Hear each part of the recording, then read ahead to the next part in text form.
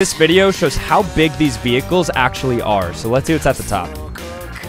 I'm pretty sure the biggest vehicle in the world is the Oasis of the Seas cruise ship.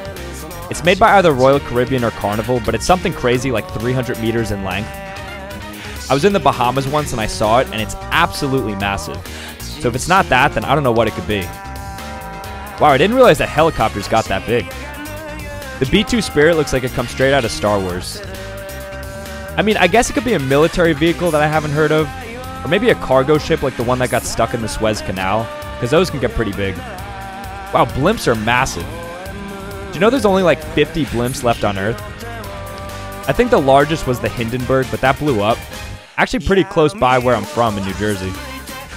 There's the Titanic, forgot about that, and aircraft carriers, right? There's the Oasis of the Seas, but no, the Prelude Fling looks like a cargo ship. Wait, what's this? The Mauritania Railway, what?